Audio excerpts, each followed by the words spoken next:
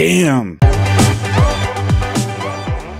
What's up, Money Geeks? Mr. V here. Welcome to another video, guys. In this one, we are going to talk about ticker symbol RIDE, Lordstown Motors.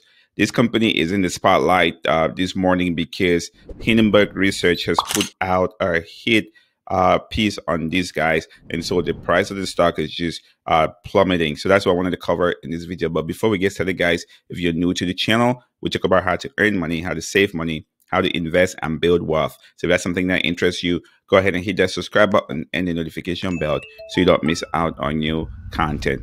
So again, for those of you that don't know, Lordstown Motor, it's an EV startup that is actually working to produce like an EV truck to kind of compete with companies like Ford or Chevy or Ram.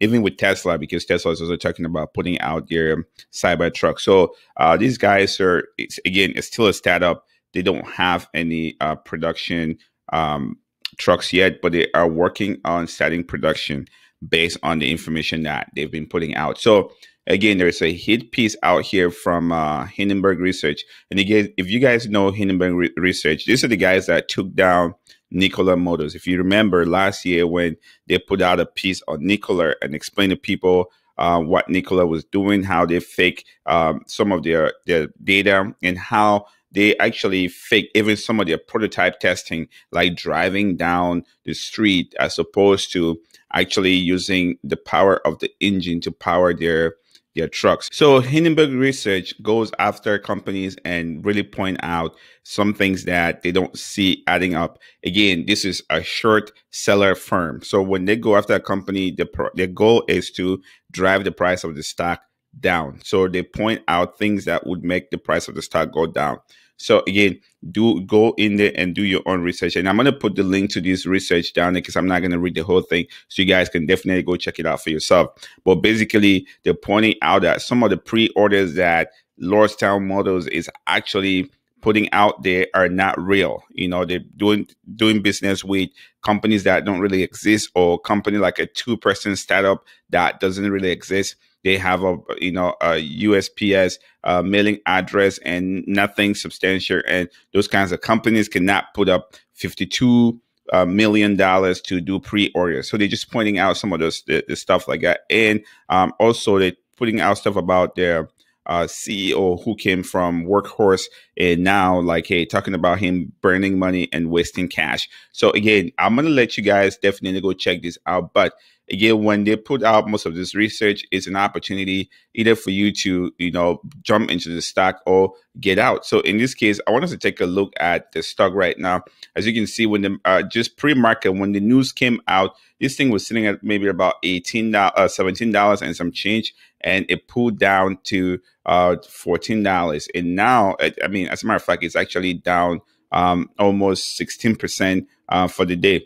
But this, I'm pretty sure this is going to go down even some. So if you can see down here, I have an order for, at $12 to buy 100 shares at $12 to at least ride that wave back, because most of these, when they put out these reports like this, it usually drive the price of the stock down, and then it eventually bounces back a little bit. And in this case, they're not saying that the company is a fake company. They're just saying, most of the thing that I see here is just saying like the pre-orders that they supposedly post that they have are not really pre-orders. So it's not like they're not building a truck or working on building a truck. Again, they cannot dispute this because they have put out this truck. People can see it. They drive it around.